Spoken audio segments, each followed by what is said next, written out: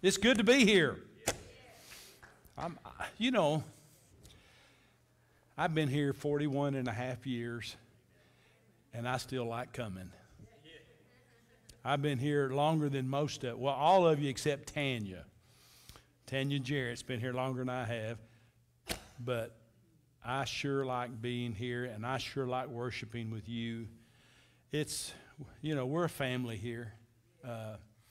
We may not know everybody, but we are family.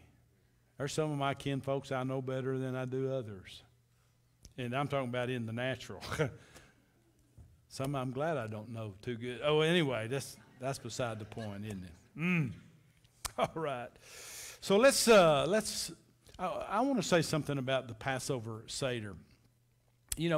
We have some people who struggle a little bit with Dale because he is so detailed and deep, and this is a illustrated message. It's not just teaching. It is teaching, but it's illustrated. There will be things that he holds up and says, they do this, and this is what this means. And it would behoove you to be here that Wednesday night. And it's a meal, but we're not eating, okay? So eat before you come. We used to do Passover meals, and we just got too big and can't do that anymore. So we're just doing a ceremonial celebration. And so come expecting, come to learn, bring your notebooks. There's so much there's so much that comes to us from the Jewish culture that points to Christ. And you know what I believe? That someday they will see that and they'll want him as their Messiah. I believe that. I believe that's how God hooked Paul, and I believe that's how he will hook the Jews in the last days. He'll show them in their Torah, the Old Testament, the Messiah, because he's in there. Jesus said one time, and he wasn't talking about the New Testament because the New Testament wasn't here yet. He says, in the volume of the book, it is written of me. What book is he talking about? The Old Testament. So, anyway, let's talk about Abraham. What do you think? Okay, this is our, third week? We got 2 more weeks, and we got a long way to go. So let's get started. For those of you that have not been here, we began with God appearing to Abram. Before he was Abraham, he was Abram. Abram means exalted father or father of heights. And it could be a reference to the fact that he was an idol worshiper. He did not know God. He did not know about God. And he was a descendant of Shem. After the flood, the 3 sons of Noah, Ham, Shem, and Japheth, they repopulated the earth, and he was a descendant of Shem. And he was not the son, but that was his great-great-great-great-grandfather. And but he didn't know about God, and he lived in Ur of the Chaldees. And mankind from the Garden of Eden, we started there talking about how man was not getting better, he was getting worse. Adam and Eve fell, and then their one son killed the other son, and then after that, men became very wicked, and God destroyed mankind, and he started again with Noah and his 3 sons and their wives, and Noah got drunk, and there was a whole mess, and mankind continued in the downward spiral until they built the Tower of Babel. And they were going to make a monument unto themselves, and they basically were going to go right back into idol worship. That we're going to continue in idol worship, and God came down and confused their languages and dispersed them, and that's how the earth was populated. People moved to different areas, and so it seems like for a couple hundred years God was just silent, and then in chapter 12 of Genesis, he appeared to Abram. And he said, I want you to leave this country. I want you to leave your father's house. I want you to leave your family. I want you to leave your culture. I want you to leave your inheritance. I want you to leave everything and go to a place that I will show you. Didn't give him much to go on. He made him some promises, but he didn't tell him how he was going to do it. And Abram started off, and in partial obedience, he took his father with him, took his nephew Lot with him, and he started the journey. And he was in Haran for 5 years until his father died, and then he came into Canaan, which would be the land that they would inherit, which is now Israel. And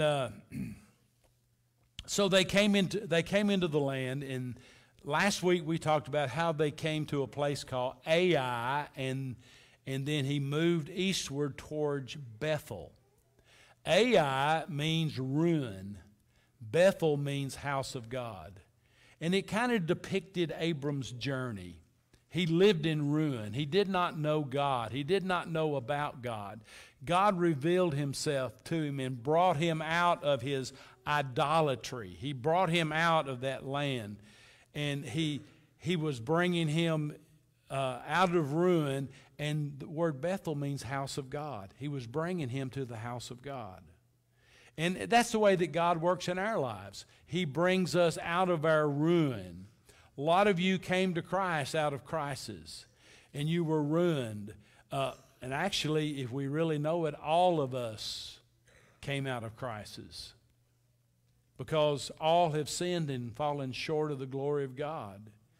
And I don't care what we think. You know, we're idol worshipers too, because sometimes we think that our own good works can get us somewhere with God. That's idolatry. That's self-worship. But it can't. And so God brings us out of ruin, and then he brings us towards his house. That's where we need to go from ruin to the house of God. I've had people say, I don't need the church. I don't want the church. I don't need it. Yes, you do. You do need the church. Number one, because God said you did. And he established the church to be a refuge for us. We need worship. We need teaching. And we need fellowship. And basically what God was doing is he was separating Abram from his past. He was changing his people, places, and things. You ever heard that before? You know, if you're gonna flourish in the things of God, you have to change your people, places, and things. If you were in addiction, you have to change your people, places, and things. You can't hang out with the guy you bought drugs from. You can't go to the crack house. I'm sounding like Jason now. And you got to change your things. And so this is what God was doing in his life. He was changing his people, places, and things. So he comes to this place, and he pitches a tent, and he builds an altar. And there he establishes a relationship with God. The tent represents sojourning. We don't belong to this world as Christians. He didn't belong in Canaan. Even though his offspring would inherit it, he did not have a possession in that land. He was a sojourner. And it's just like we don't have anything here that belongs to us. We're sojourners. We're passing through. And then he built an altar where he worshiped God. And if we'll keep in mind that we don't belong in this world, that we own nothing in this world, that this world is not our home, and that heaven is our home, and wherever God is our home, and that we worship him, we can stay in fellowship with God. But you know what? When Abram left his tent and his altar, he got in trouble. And that's what we're going to talk about today. So all of a sudden, Abram decides that he's going to move again. He's pitched his tent and built an altar in between Bethel and Ai. And it says in chapter 12, verse 9, it says, "So Abram journeyed, going on still toward the south." Now, some translations, and maybe your translation says the Negev. The Negev is a desert in southern Israel. Why would you want to move? I mean, we went to, in 2011, we went to Israel. And we were in the northern part, and there's a place called Banis up there. And it's the headwaters of the Jordan River. And there's the springs and waterfalls, and we went to this waterfall, and it was a mist blowing, and it was cool and nice, and you got wet.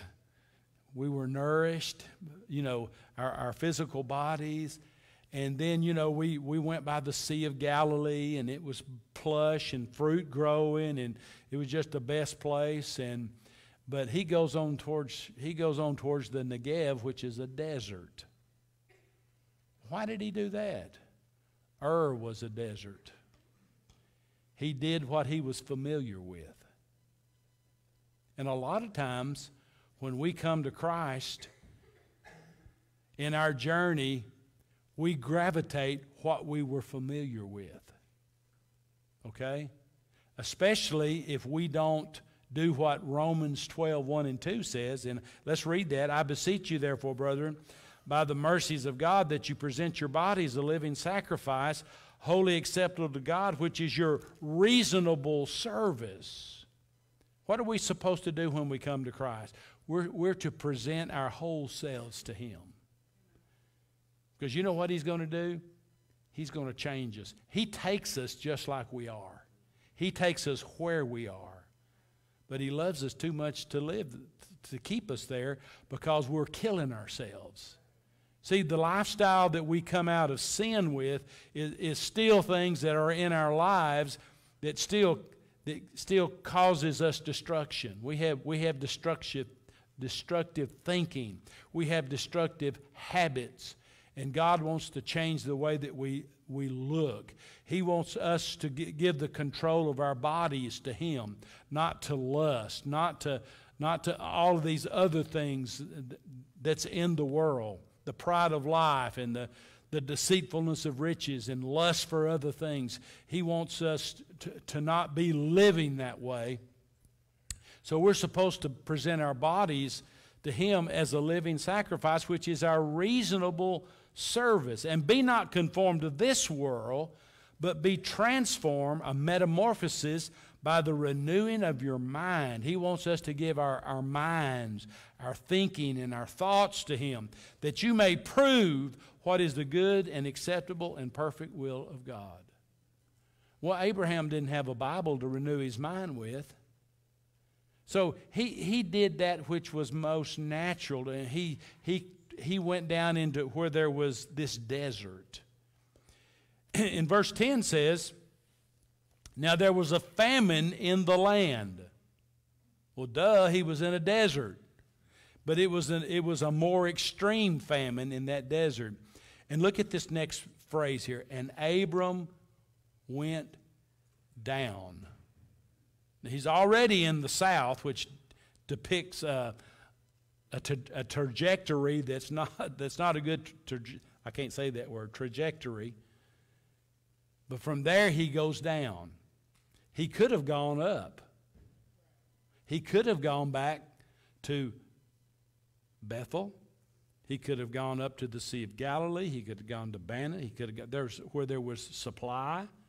And we're going to find out in a little bit when they come back that there is supply there. But instead of going up, it says he went down to Egypt to dwell there.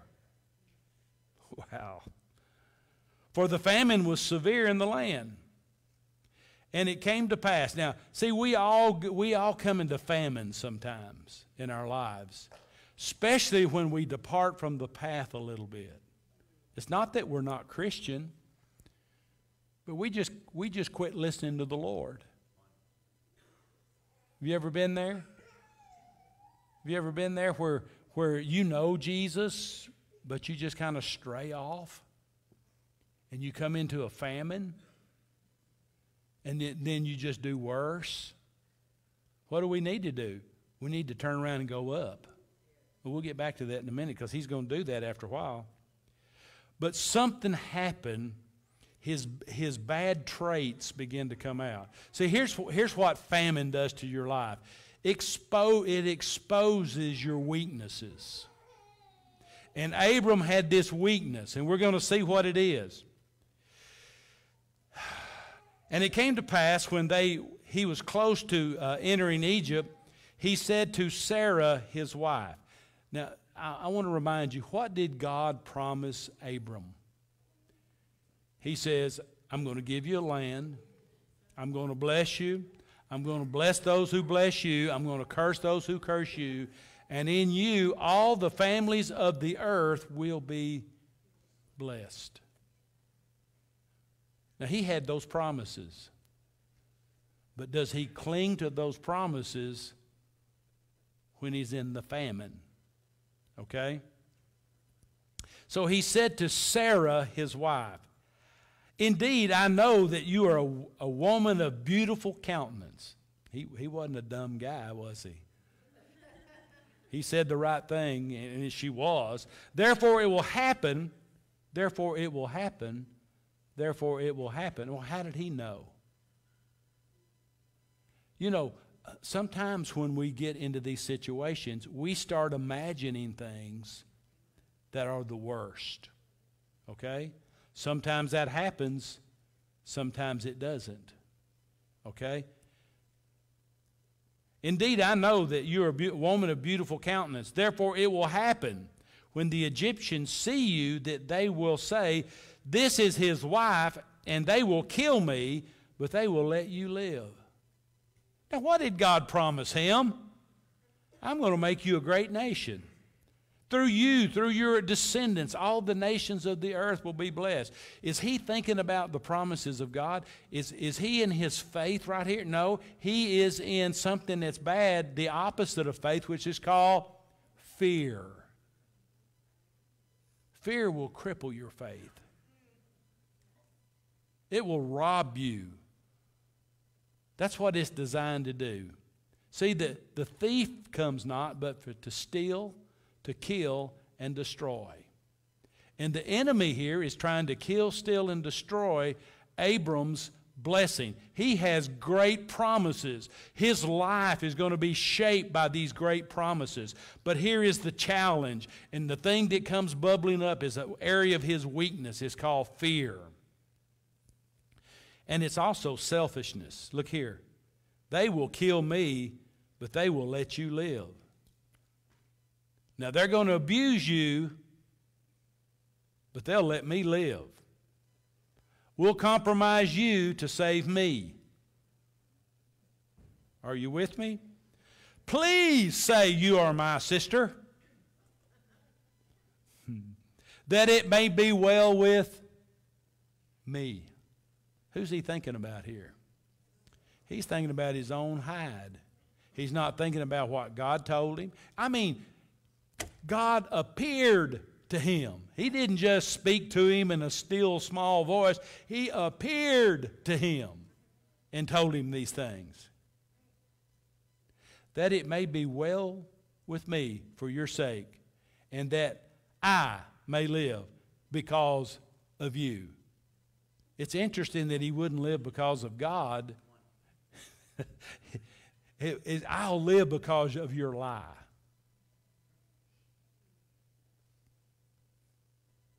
Let's pause a minute and think on that. Can't live in lies, can we?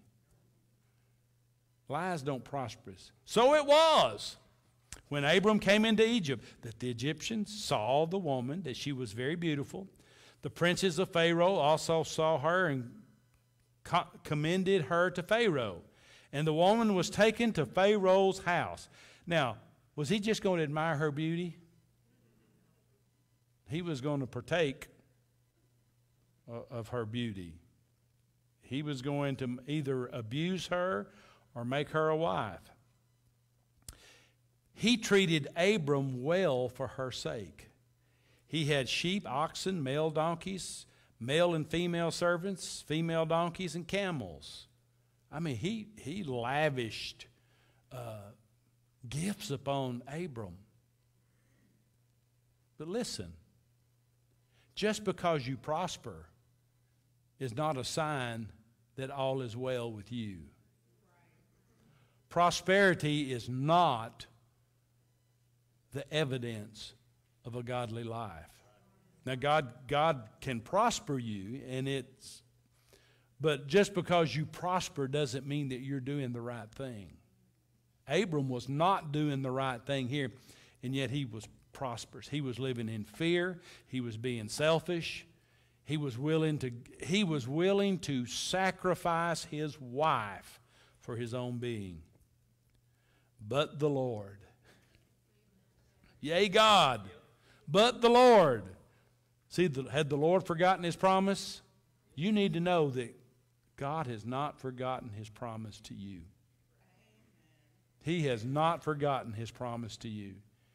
And if you've messed up, that does not disqualify you from God fixing it. He is true to his promise. And we need, well, we'll find out what Abram did here. But the Lord plagued Pharaoh and his house with great plagues because of Sarah, Abram's wife. And Pharaoh called Abram and said, "What is this that you have done to me? Why did you not tell me that she was your wife?" Evidently, Sarah fessed up. "Why did you say, 'She is my sister'? I might have taken her as my wife. Now therefore, here is your wife. Take her and go your way." So Pharaoh commanded his men concerning him, and they sent him away with his wife and all that he had. Everything that he had, everything that Pharaoh had given him, he said, "I'm sick of you. Get out of here. Take all this stuff and go." He humiliated Abram.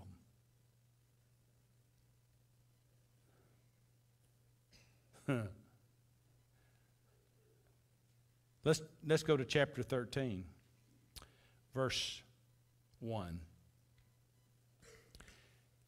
Then Abram went up.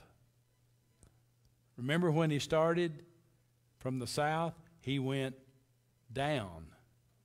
Now it says that Abram went up from Egypt. I mean, he learned a little, well, he kind of learned a lesson here.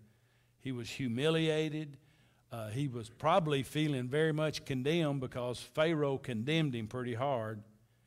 He and his wife and all that he had, and Lot with him, to the south. Abram was very rich in livestock and silver and gold, and he went on his journey from the south as far as where?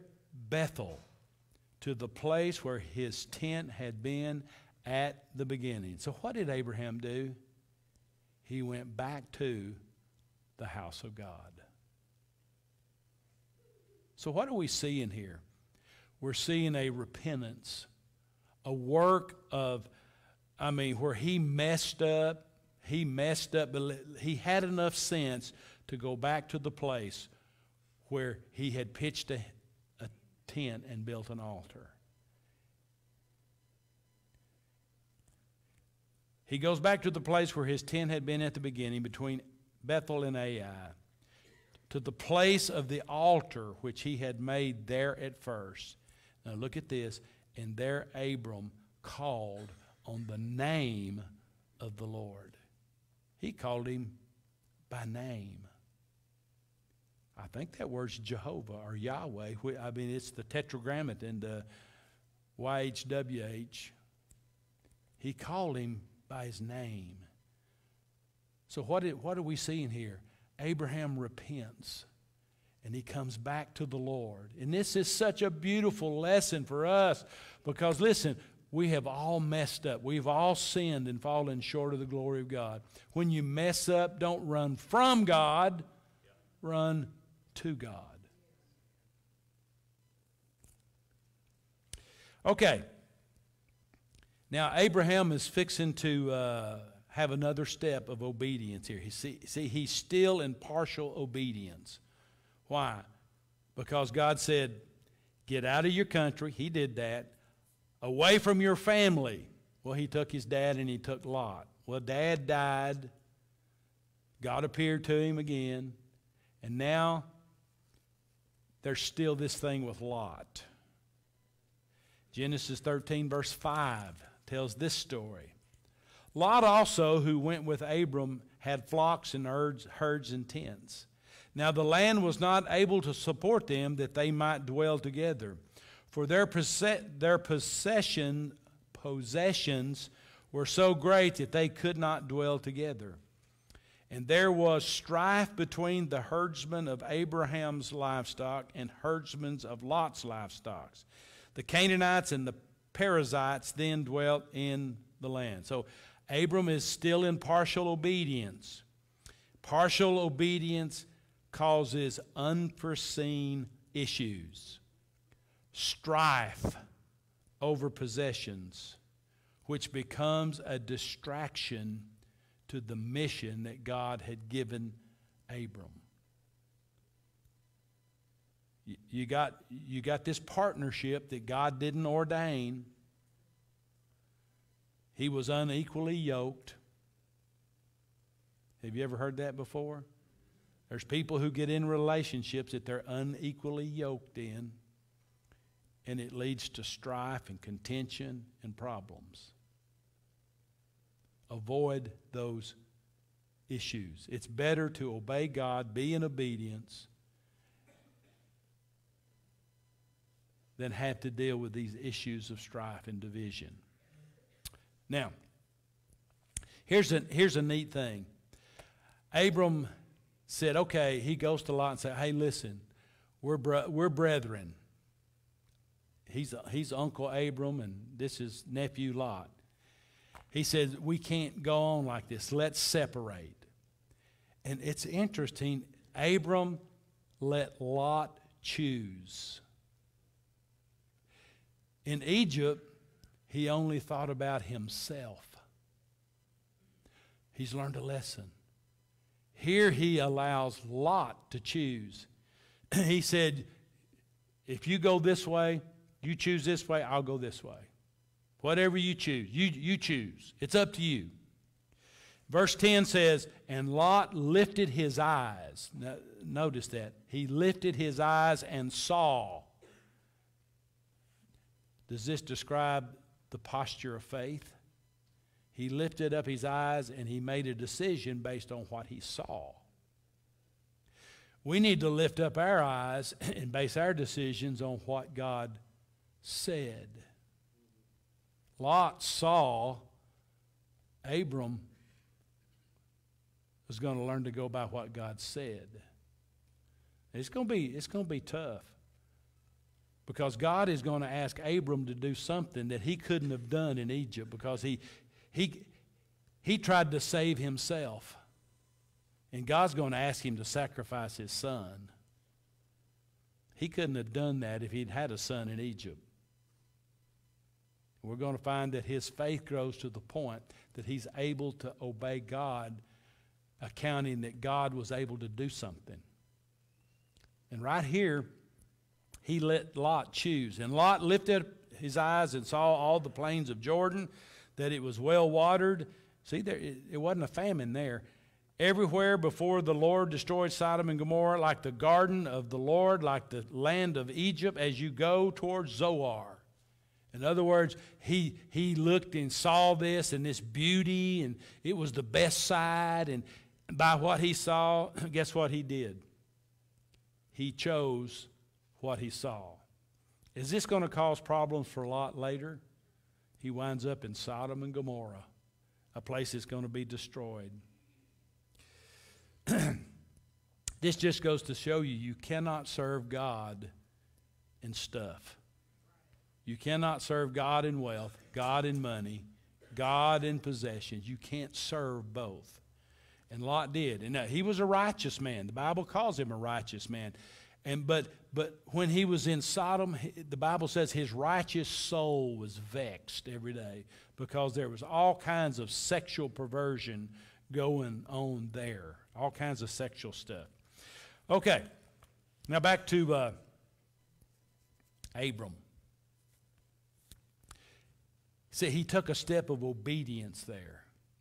God did a separation that brings a clarification.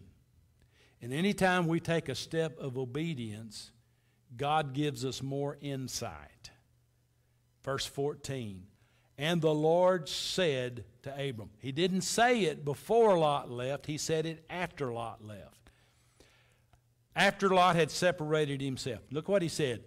Lift up your eyes. What did Abram say to Lot? Or what did Lot do? He lifted up his eyes and saw. God said, lift up your eyes now and look from the place where you are, northward, southward, eastward, westward, for all of the land which you see, I give to you and your descendants forever. God defined one of the promises. I'm going to take you to a land that I will show you. And right here, after all of the separation that needed to take, Dad had to go, Lot had to go, and now he says, now lift up your eyes and look. North, south, east, and west. I give you all the land to you and your descendants. One had the eye, the natural eye. Abram sees through God's eyes, through the eyes of faith. And I will make your descendants as the dust of the earth, so that if a man could number the dust of the earth, then your descendants also should be numbered. Arise and walk in the land through its length and its width, for I give it to you. Now, he never inherited it personally, but his descendants did. But there is the point that it became his, as far as God was concerned. He even gave him what Lot took. It was all his. It was never Lot's, it was his. See, God reveals more of his promises to Abraham, causing his faith to grow. Now, in the next chapter, we don't have time to get in. Well, yeah, we don't have time to get into it. But there was, Lot goes to Sodom. Sodom comes under attack, and Lot is captured along with the spoils and all of that.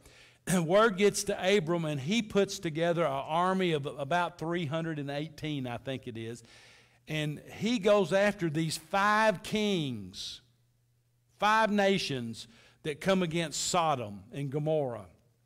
And he goes and he defeats them. Now, he takes some other, Aner and some other people with him. But he takes and he defeats the 5 kings. And he gathers all of the spoil and all of the people, and he got his nephew Lot, and they're going back towards Sodom. And in 14:17 of Genesis, it says, and the king of Sodom went out to meet him in the valley of Shaveth, that is the king's valley, after his return from the defeat of Chedorlaomer, and the kings who were with him. I like saying that. Then Melchizedek, king of Salem. Now this would be Jerusalem. Salem means peace. Jerusalem is city of peace. Brought out bread and wine. Does that sound familiar? Bread and wine. He was priest of the Most High God, and he blessed him and said, Blessed be the God, blessed be Abram of God Most High, possessor of heaven and earth. And blessed be God Most High, who has delivered your enemies into your hand. And Abram gave him a tithe of all of the spoils. Whatever Abram had, he gave him 10% of all. Now the king of Sodom said to Abram, Give me the persons and take the goods for yourself.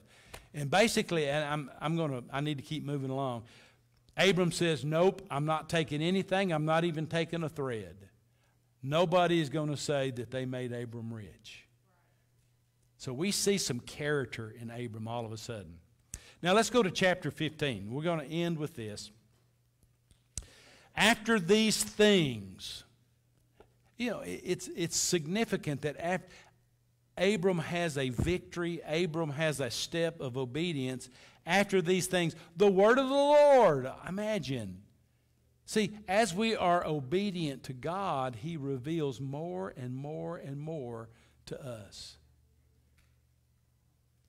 If God seems silent, maybe we need to go back and look and see where we've not been obedient to something that he said.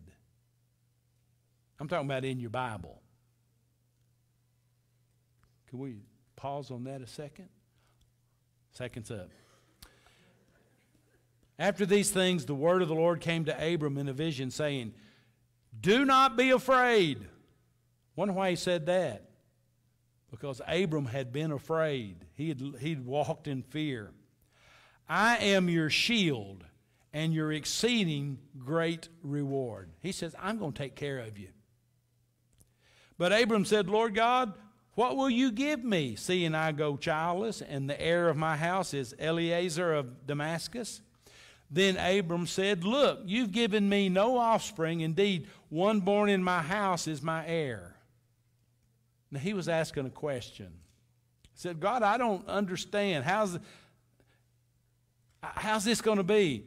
And behold, the word of the Lord came to him, saying, this one shall not be your heir, but one who will come from your own body shall be your heir. Now, what if he'd given Sarah away? He tried. Thank God for God. God, I thank you for you. Then he brought him outside and said, now this is significant. Look up now toward heaven. Count the stars if you're able to number him. It's interesting that Abram was a star worshiper. He worshiped the moon god. Okay? If you're able to number them. And he said, look at this, so shall your descendants be. And he believed in the Lord, and he accounted it to him for righteousness. Was he made righteous because he had been obedient to the Lord? No. He had been obedient and disobedient. It was a mixed deal. It's because he believed in the Lord. Listen, we are not made right with God because of what we do or don't do. You can't be good enough. You can't be good enough to have a relationship with God. It's by faith. Faith alone. Verse 7. We got to hurry. Then he said, I am the Lord who brought you out of Ur of the Chaldees to give you this land to inherit it. And he said, Lord God, how shall I know that I will inherit it? This is cool. And he said, bring me a 3-year-old heifer, a 3-year-old female goat, a 3-year-old ram, a turtle dove, and a young pigeon. Then he brought all of these to him and cut them in 2 pieces down the middle and placed each piece opposite the other. But he did not cut the birds in 2. And when the vultures came down on the carcasses, Abraham drove them away. This is a picture of what a coveting ceremony is. What they would do is they would cut the animals in 2, lay them here and here, and the participants in the covenant would walk between the pieces. Okay? The participants of the covenant would walk between the pieces. Now when the sun was going down, a deep sleep fell upon Abram, and behold, horror and great darkness fell upon him. Then he said to Abram, okay, then he goes and tells him about the future of his descendants, how they would be in Egypt for 400 years, and he would bring them out. Drop down to verse 17.